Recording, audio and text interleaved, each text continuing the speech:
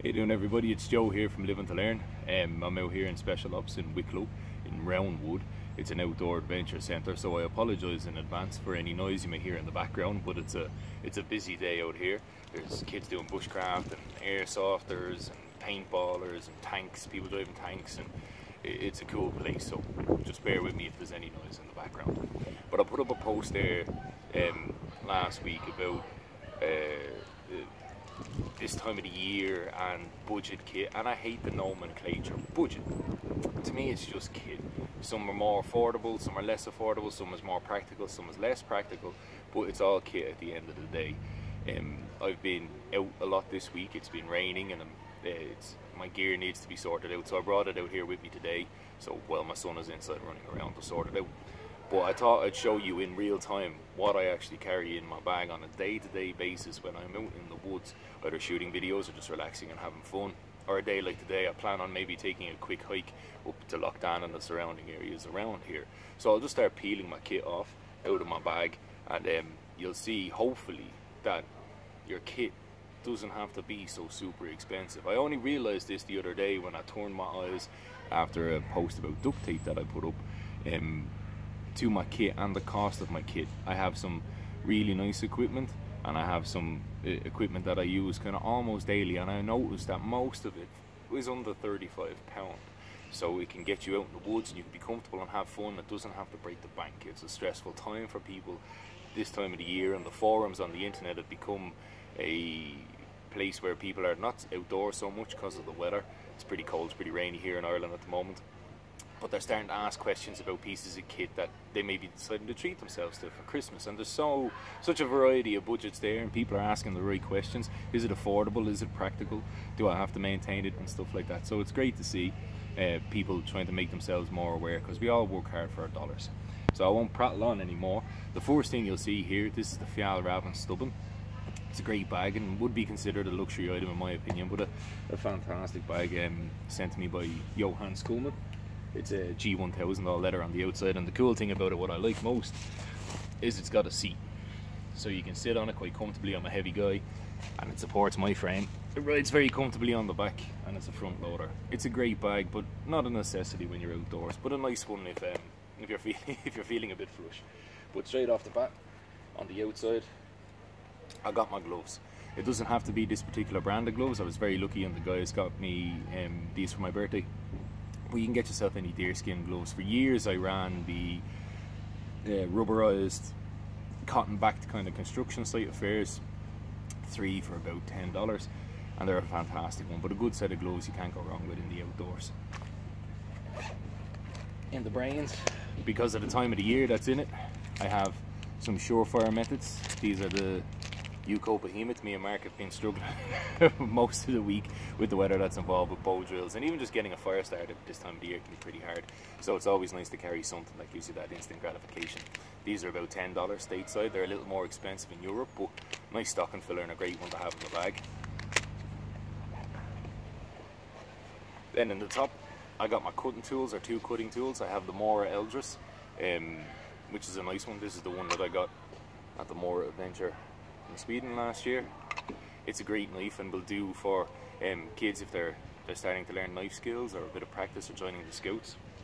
It's about €28 and it doesn't cost much at all. Nice and light, especially if you're just backpacking. It's nice to have a cutting tool, and if you're going to carry one, something about this size and weight is very nice. I have my Mora 511 in carbon. Great tool, and again under $10. Does everything you need a knife to do if you're only starting off. Also a great one for kids who may be in scouts and stuff like that, because it's got a pretty prominent finger guard up here in the front. Nice one to have. On the outside, I carry a couple of carabiners. These are the DDM carabiners. They're very, very light. It doesn't have to be this particular type of brand. I used hardware store ones for a long time. It's just I was feeling a bit flush one week and they were having a sale, and I decided to pick up a pair of these, and I use these an awful lot when outside. The pocket on the right, I have an Algae bottle. This one is still full of water from when I was out on Thursday. But these are a great one. They're solid. I carry one stainless, one plastic bottle for reasons I'll get into in another video. But they're nice and tough and light. And again, even if I'm going hiking, I'll do this. You see, I predominantly don't be just bushcrafting. I like to hike, I like to fish, I like to hunt. I like to do all the activities that the outdoors has to offer, and I'm not a man of means. I don't have a lot of money, so I have to think very carefully. So I mean, if I'm going on a quick hike, I can just throw the two of these in my bag and away I go. That's all for that pocket.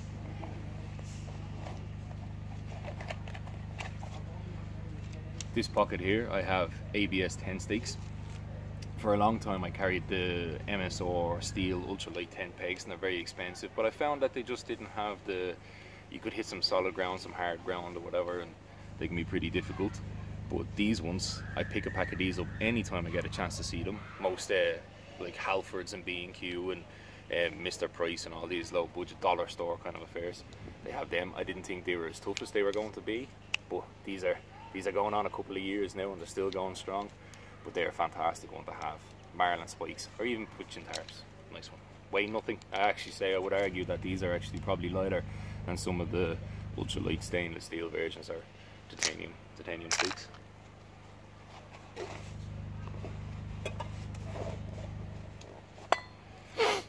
I have my generic Amazon titanium cup. Very cheap. They're everywhere on Amazon. This is the 12-ounce version.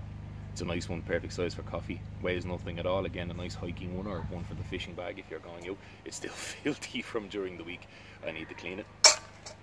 I always have a stainless steel bottle. This is the Pathfinder one. I had my last one for 3 years and I just really liked it. It's really robust, really tough, and they have a great customer service. But a stainless steel single wall bottle will do you out in the woods. But that's what I carry there. Again, fairly cheap for what it is. In the front pocket I have an orange bandana. Again, a couple of books and a great one to have for charring and everything else that bandanas are used for. I got a small first aid kit that I put together from the local pharmacy, mainly for to deal with cuts, so just some steri strips, etc, etc. The pouch was made for me by Toby Hobby from Red Kite Leather Works. But you can't go anywhere without a first aid pouch. And I have a pen. Getting on the inside of the bag, I got my poncho. This poncho is actually pretty expensive and probably the most expensive piece of kit I have. This is the Snug Pack Patrol poncho. It's about €40, €48 depending on where you get it, but it is a very specialised poncho designed to fit over bags. It's ultra light. It's got thumb holes in the sleeves and a whole lot of extras. It doesn't have to be this poncho. Helicon and other brands make fantastic ponchos for less than €25, and you can pick them up. But a poncho I found, and I'm going to kneel on this because the ground is a bit wet. A poncho I found is a fantastic resource outside, especially if you're doing multiple activities. Again, fishing, hunting, hiking. You can't really go wrong with a poncho. I made the switch when I was out hiking one time and I had to keep taking my jacket off, jacket on, trousers off when the intermittent showers were coming along, and the last thing you want to do is be sweating, so walking in rain gear, which isn't the most breathable, was changing. So the poncho can go over my head, the poncho comes off my head, and that still allows a bit of airflow. Some, not a lot, but more than most. This time of the year I carry a microfiber towel, and you see these everywhere. This one is just from a kind of a low-end camping store here in Europe, but it's absolutely huge, and the reason why I carry it more so is for kit maintenance. On a rainy day like today, if I'm using my knives or cups or tools, it's nice to put them away dry, save me a bit of time at home. But an invaluable resource, and again, cheap as chips, and it keeps your tools where they need to be. I have my hip pouch, which I won't get into the contents of because it's not that type of video, but there's a few bits in there: lighters, matches, fire steels, etc. I carry that on my hip. You can get a hip pouch anywhere. Again, this is another one made by Red Kite Leather Works, and it's got a magnet closing on the front of it, which I absolutely love.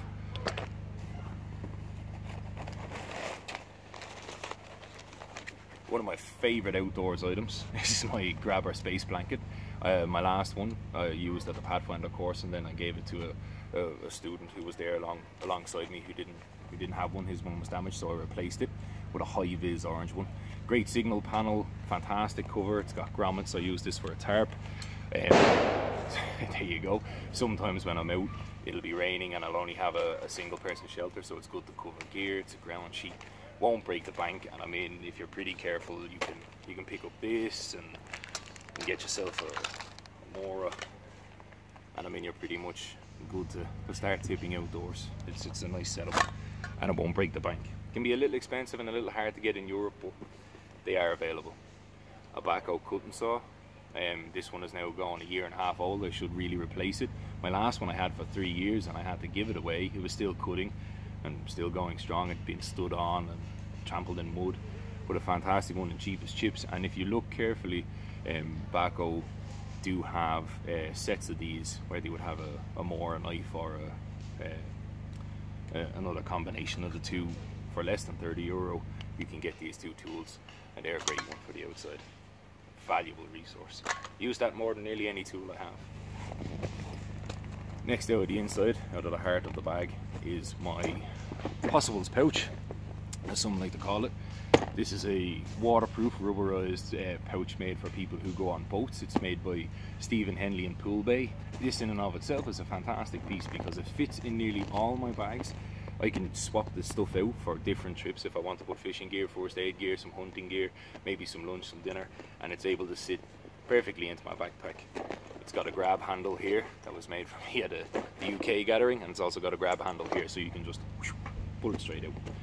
Very easy and a very cheap option, especially if you don't want to carry 101 dry bags, you just want to keep a few personal things safe. But even in here, in my possibles pouch, everything I use almost every time I'm out, and again, a very affordable option, but I have, you're going to hear this a lot from me, but cordage. I've got number 36 bank line. I got a spoon carved for me by my brother in podcasting, Corey Croak. I have my fire tin, which is a nice one that I was turned on to by Toby Hobby. It's just a tea caddy, available on Amazon in 1,000,001 places. It's got some Surefire in the top of it, a la John Bishop. And it's also got this little hole in here, so it's a char tin and it carries my fire. I got some jute cord wrapped around the side of it with some Ranger bands. In here some char cloth, and then I'm ready to go. A nice option and very packable. I prefer round objects when it comes to packing. I have a canvas pouch, which currently at this particular time has some cordage and some paper birch in it. Set of 3 of these off Lee Robinson, cost me all of £11. They're a nice little touch, little for those who like a little vintage. Paracord, some scraps of bank line, more paracord, my eating utensils. These are a luxury item for me. I'm not a big fan of the ultralight hiking stuff. One, they can be very expensive and they're very fiddly to eat with, and sometimes when you're outdoors the weather and everything else can be against you, and the only kind of relaxation and good times that you can have is when you got a bit of food on the go, get a bit of heat in the belly. So I carry a Primus set of utensils. These are actually still filthy from using them over the course of the week, but they're not too expensive compared to the ultralight options, but they're a nice replica of a vintage Scandinavian set that you would see around, and they're a full size set of cutlery, and I like them. I have some repair tape. This used to be pretty hard to get, but it's available in most outdoor stores now and all over the internet. But I have some Gore-Tex patches in here and some tenacious tape, which will repair everything, because sometimes you're out, you're using some pretty specialized equipment like Gore-Tex and steel nylon, and having a means to repair that is nice to have. These will do thermarests. I repaired my tent one time with them when hiking in Sweden, and it's a great one to have. MSR gas,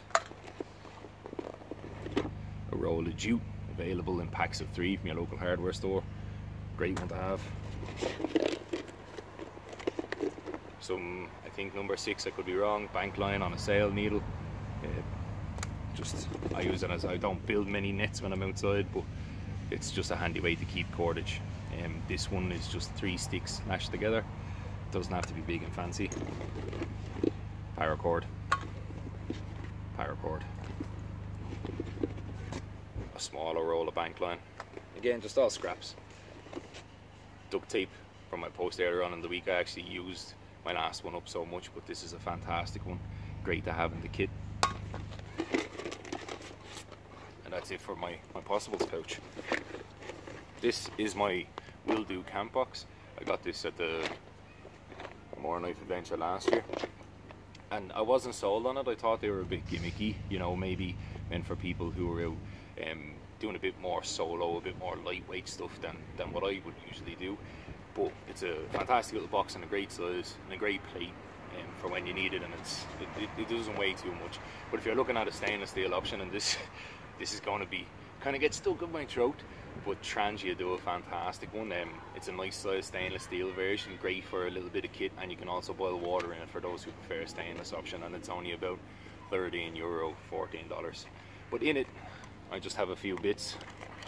I have a gas stand, which I got from, I think it was Wish or somewhere like that. Wish prices, cost nothing, but it's a very, very nice one to have. Got a leather thumb stall. This I don't carry so much. It was given to me by Jamie Burley, but I don't carry it too often for sewing. I carry it for when I'm using my auger bits and stuff, which can be pretty small, and if you're doing some large projects, can wear in your hand. But this one is a nice, robust and tough one. I think it's great for that. I have my little titanium cooker to go with my stand and my gas. Got this on eBay. This is the Vango one, but they're pretty popular now, and you can find them on various other sites like AliExpress and Wish. But very cheap, very light, kicks out an awful lot of good BTUs, and I've had it a good couple of years. Used it almost daily, and it's still going strong. A little birch bark container for my sugar, which I carry myself. Yeah, that's all that's in my box. And that is what I carry almost on a daily basis when out in the woods and shooting videos and everything else. I find that I like to try and experiment with kit. It's one of the best parts of what we do, but I keep coming back to these old classics, these old staples, because they just work, and they're very affordable for this time of year as well, if you decide to go out. I'd love to see what affordable bits of kit that you carry on a regular basis, but I just thought I'd show this just to show that the outdoors is accessible, and you know, I ain't a man of means, and my kit is neither a kit of means, but it does me and it does the job very well. Add a sleeping bag to it, and you're good to go. A good tarp if you fancy it. I do spend an awful lot of money on my outer layers, but that's another video for another time. But when it comes to basic kit, that's what I carry. So I hope this maybe helps someone, maybe fills a couple of stockings for Christmas if people were looking to treat that special someone in their life. So here, have a good weekend, and it's Joe from Living with an Iron, out.